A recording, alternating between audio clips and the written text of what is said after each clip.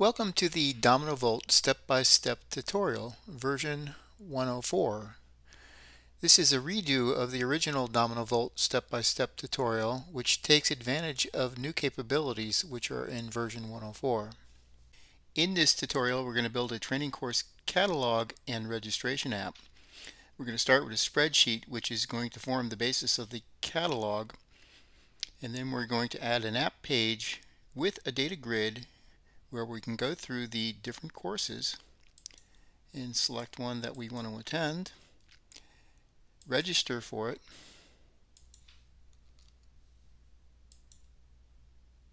be redirected back to the home page, go to the My Request tab, and see the status of your request.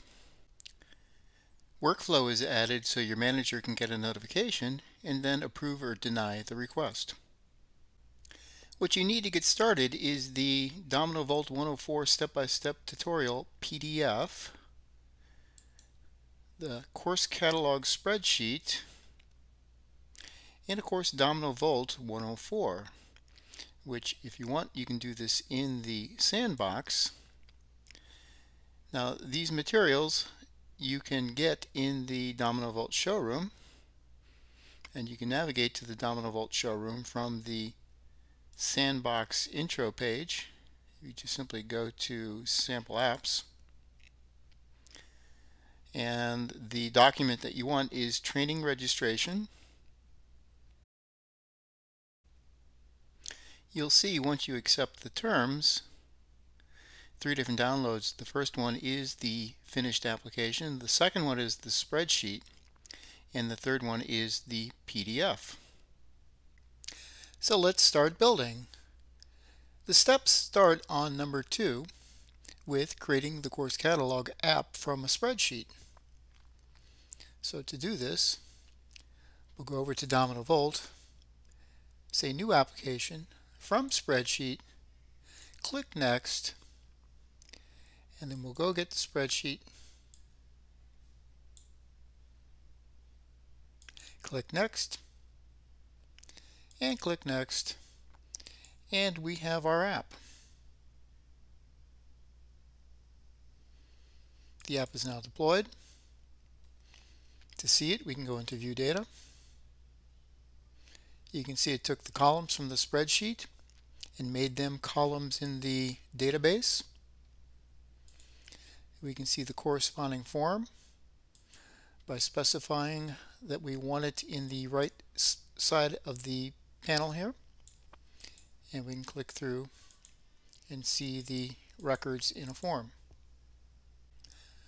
Moving on to number 3, we'll create an app page for viewing the catalog data.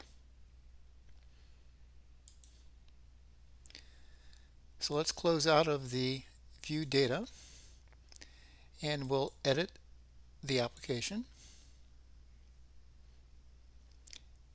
I'm going to click the plus next to App Pages, and I'm going to add a new app page. I'll call it Catalog and Register.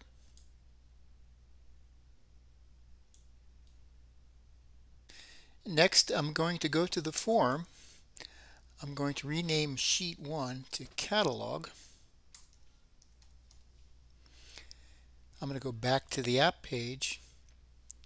I'm going to put a text item across the top. I'll type in Training Course Catalog and Registration, and I'll set this to H1, and I'll drag that across the entire width of the app page. Next part of the tutorial is adding a data grid to the app page. So we'll go to our app, and down at the bottom under Advanced, we'll grab the data grid and put that below the title. We'll select the form that we want to use as an input, which is the catalog form we created from the spreadsheet. You can select metadata. In this case, we want to select user-defined fields. In the course catalog, we'll take course, the date of the course, and then the location of the course. We're going to skip any sort order that we want to define, and then we're going to skip any filters. and go with the defaults, and we'll drag this across the app page. Next, we're going to go back to the form that we created, and we're going to select the fields that we're using in the data grid. And for the properties of the fields, we're going to set the sort options to both.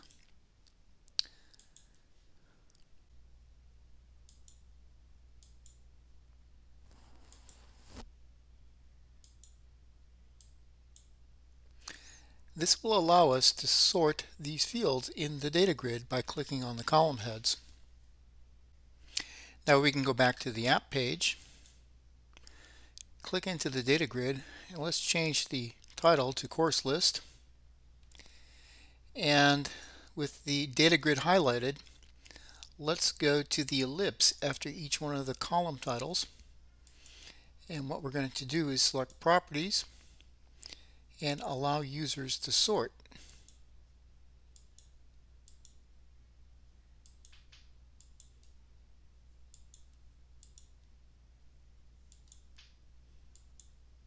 And then finally, we're going to unselect allow users to open the record, since we're using this as a selection mechanism as opposed to a way to get to the underlying form of the catalog record.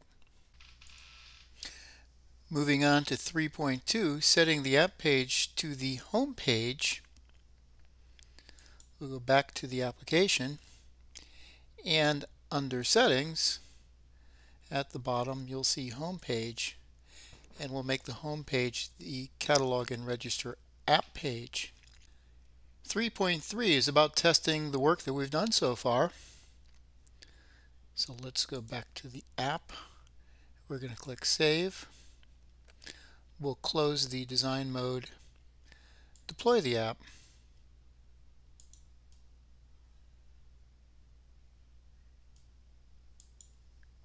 launch it.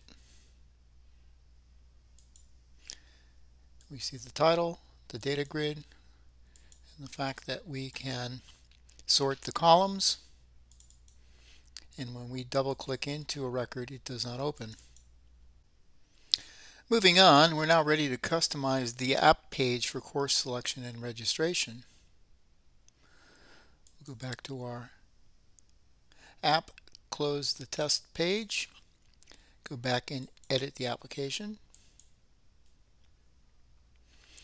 We're going to go to the app page, and below the data grid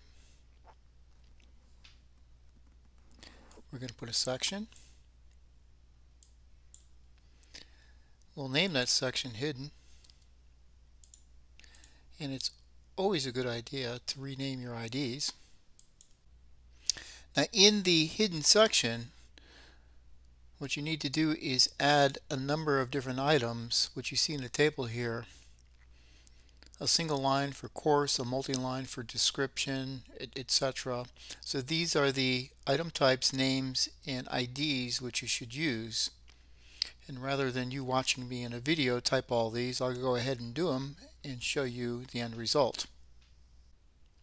So when you're finished, it should look like this. You get course, description, location, cost, etc. And the names of the fields and the IDs match those in the table. Moving on to section 3.5, we're going to add some JavaScript to the data grid on-row select event. So we'll go back to the app, select the data grid, and under events we see this event called on-row select. So this fires when the user of the application clicks on a row. So we're going to take the JavaScript in the PDF and paste it in here. Be mindful that when you copy and paste from a PDF, it doesn't necessarily throw in the line breaks, so you may need to do some editing. Now the way these commands work, and they're all the same, is we're setting the value of the item that you put into the hidden section, so you can see F course, F cost, F description, etc. Prefaced by app page. Because it's on an app page, we're setting the value of that item to row data dot and then the corresponding field in the catalog form.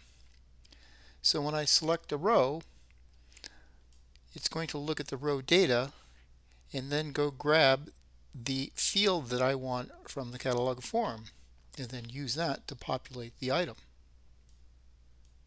So we'll click OK. We'll save this.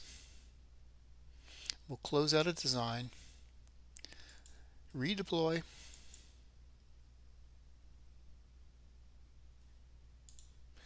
launch, and we'll test to see if this works. And it does. Next, we'll do some work to improve the presentation of the selected course information. Go back to the app, close out the runtime, edit, and on the app page, we're going to add a section below the data grid, drag it across the entire width of the app page, add a third column, set the section so that the background color and the border do not show. And then what we're going to do is add our first piece of text. And in here, we're going to use the insert drop-down because we want to grab the course field, which is just below it. And we want to set the format of that to H1. So this is what's known as echo text. I'm going to take the value on a page and echo it in text. And we're ultimately going to hide this section and not use this presentation of the information. I'll show the last couple of steps. We'll add an image below instructor in the first column. And we want to set the height of this to 100. It's a way to normalize the different image sizes. And we'll add a text item up here. We'll call this description. And then below it, we'll add the description echo text. We'll drag that across and we'll drag it down. And we're done. Next, we're going to go back to the step-by-step guide. And after that part of the exercise, which we just completed, there's a line of JavaScript. We're going to copy this and we're going to come back over to the data grid on row select event, and I'll space down a bit so you can see this. It'll stand out a little easier. And it says app page f_image1. So this is the image item that we put in that section. And we're going to set the URL of it to the value of a URL which is in a field in the form catalog called f_picture1. So that'll populate a picture for us. We're going to go back and get the next line of JavaScript. And then we're going to come over to the onDataChange event. And we're going to paste this in. And what this command does, it says app page f_datagrid1, which is the ID of the data grid. And we're going to select the first row. So when the data is loaded, when you sort a column, when you use the pagination features, it's always going to select the first row. And then finally, the last JavaScript command we're going to copy, and we're going to bring over, and we're going to add it to the f_hidden section on show event. And this command says set visible false. So this is a simple JavaScript way of hiding that section. So now we can save this, close out a design, deploy it, update,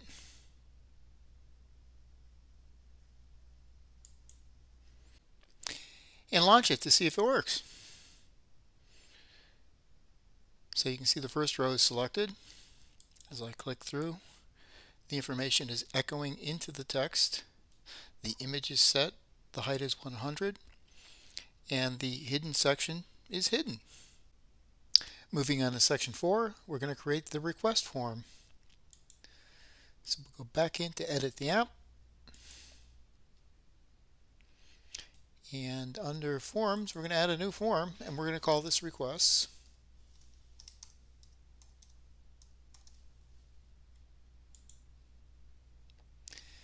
And we're going to add some text across the top.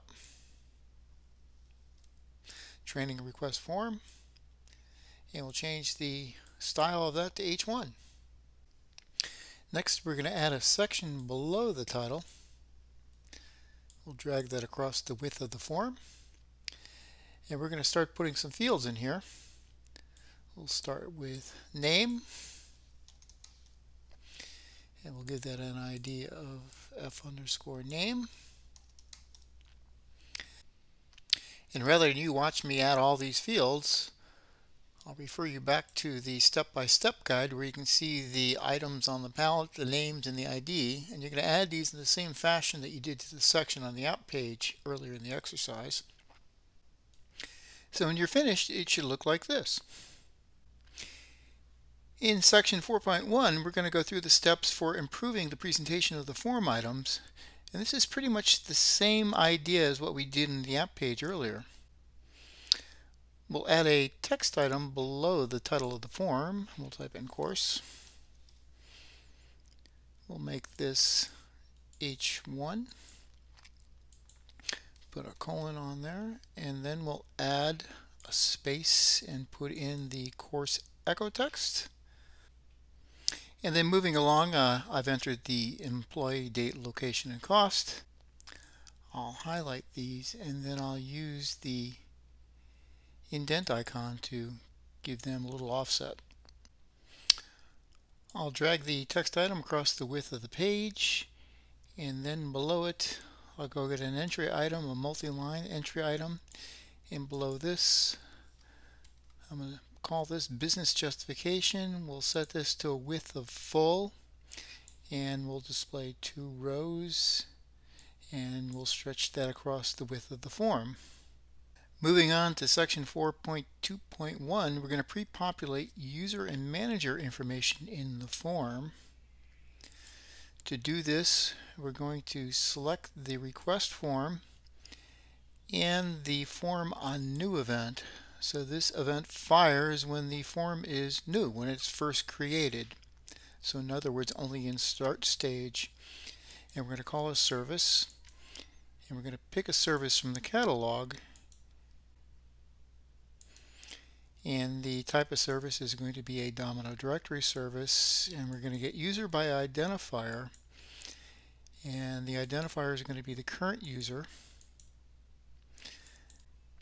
So then we're going to get the internet email address and map that into the email field in the section. We'll get the display name and we'll map that into name, and we'll get the manager name and we'll map that into manager name.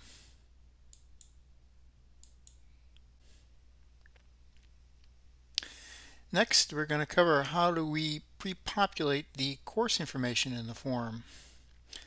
The first thing we're going to do is take this JavaScript, which is here, and we're going to copy that and come over to the form and go back into the form on new event, and we'll paste this in.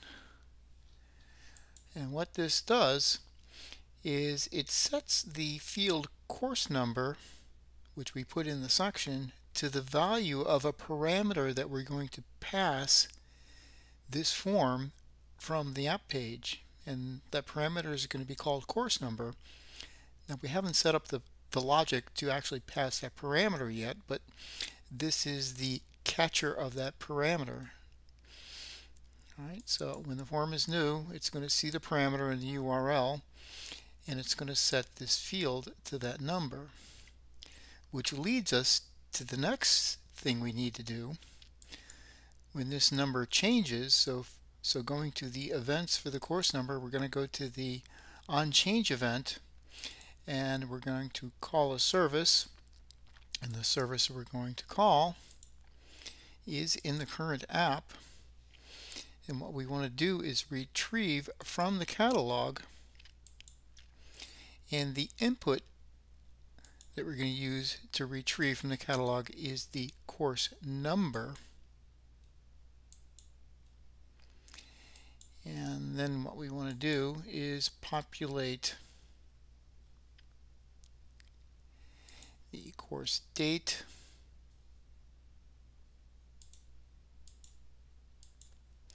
the course title,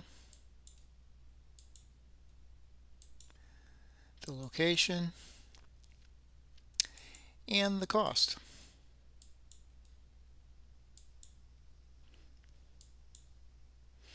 So that way when we open this form using that parameter, those values will be passed in here and then they'll be echoed up above. And like we did with the app page for the section on the on show event, we'll paste in this bit of JavaScript which makes it not show. So item set visible false. So we'll save this, close, and deploy.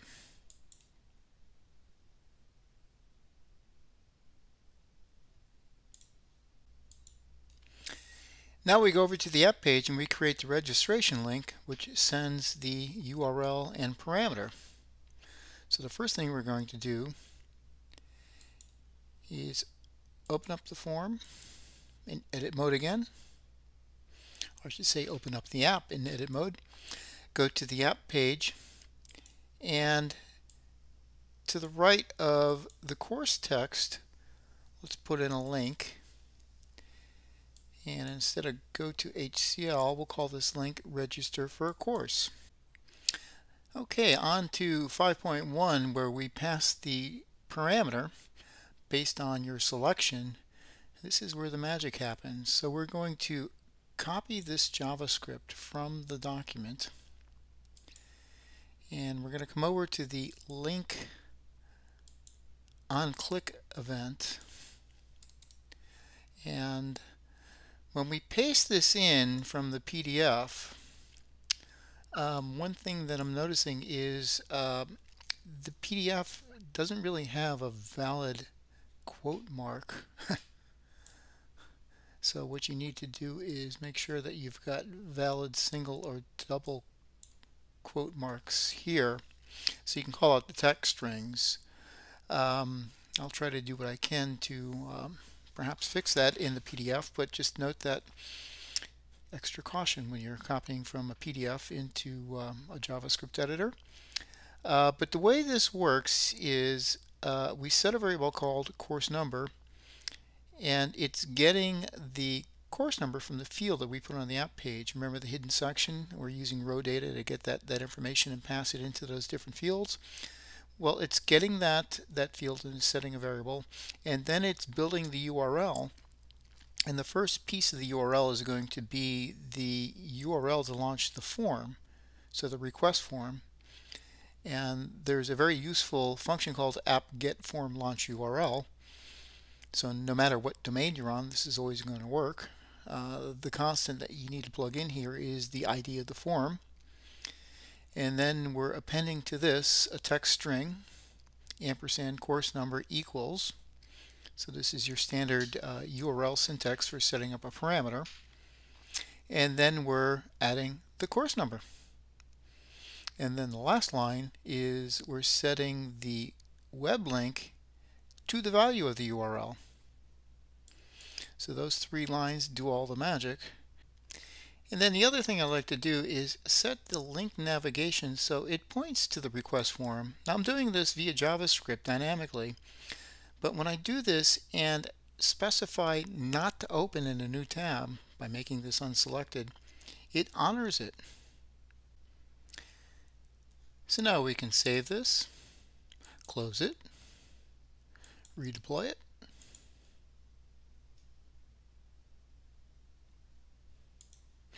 and see if it works. We'll register for this advanced Domino Volt course. We see that it's coming up with the context that's appropriate. We'll go to New Hire Orientation.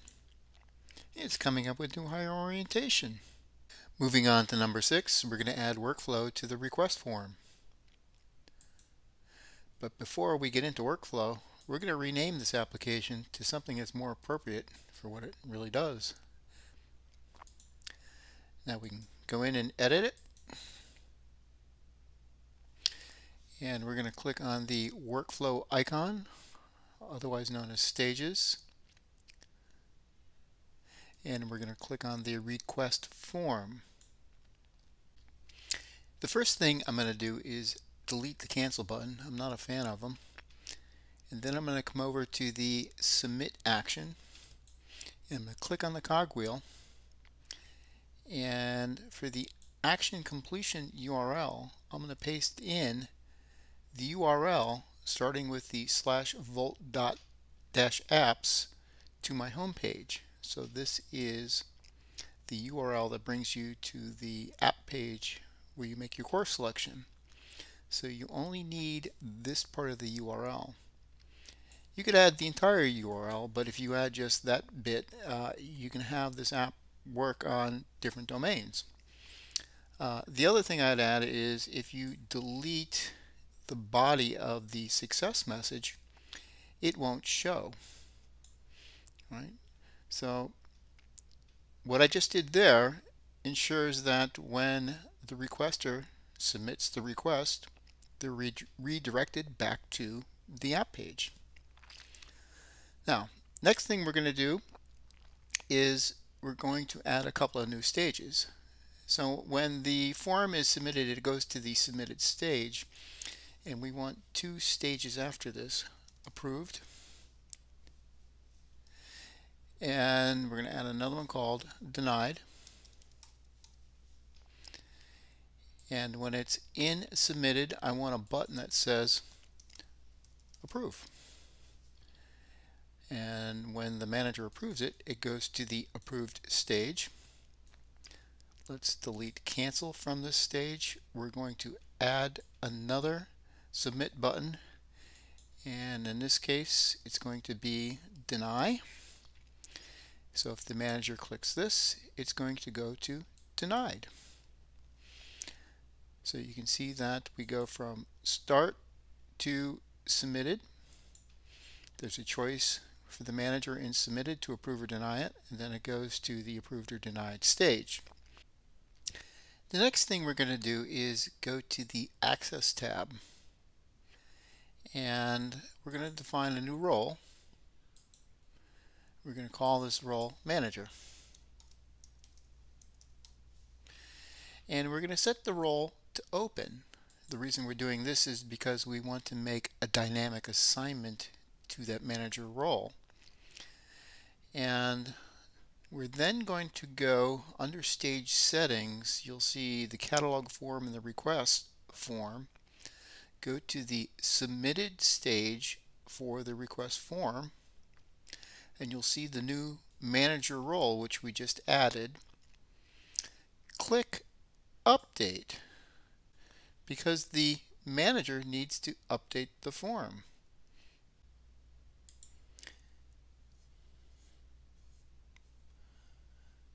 So now we can move on to 6.1, making the dynamic assignment of the manager to the manager role via a service call. Going back to the app in the workflow design, if we click on the submit properties, up at the top we're going to see activities, and if we click on the drop down we'll get to assign users by service call. So what we want to do is pick the Domino directory service, get user by identifier, and then the user that we want to map is the manager,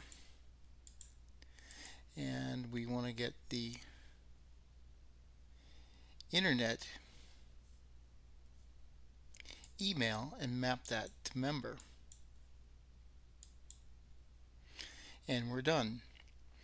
Now this is also the place where you can send out notifications. So if you want a notification to the manager with a link to the form that they approve, or a link to an app page with a dashboard for them to approve items, you would do this here.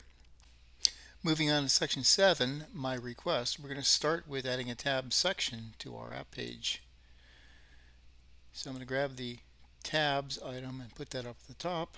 The first item I'm going to call the catalog, and then I'm going to add another one, and we'll call this My Requests. Or you could call this the course catalog. We'll drag that across both columns. And then with the course catalog selected, take the data grid and drag it in to the tab folder.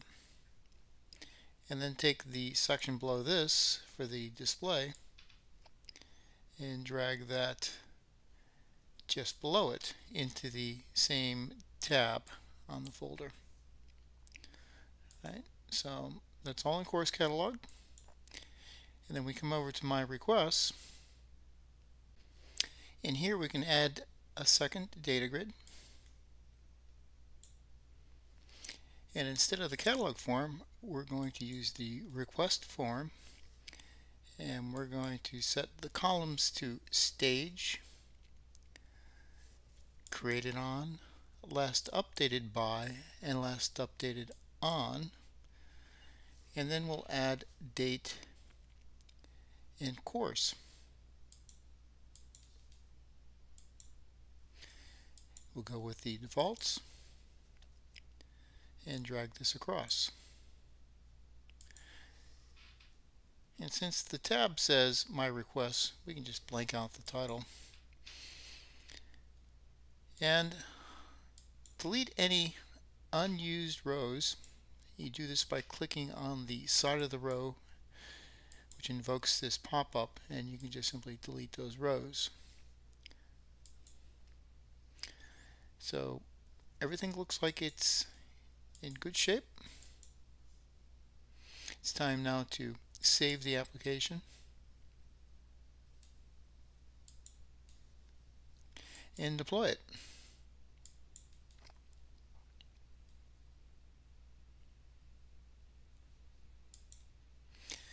And the final step of the exercise is to test the finished app.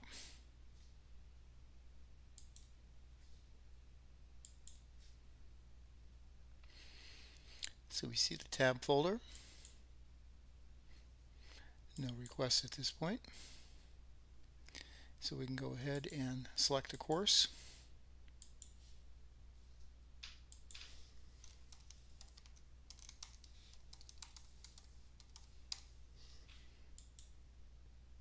We're redirected back, and we can see the request and then track its status. So that concludes the tutorial. Thank you.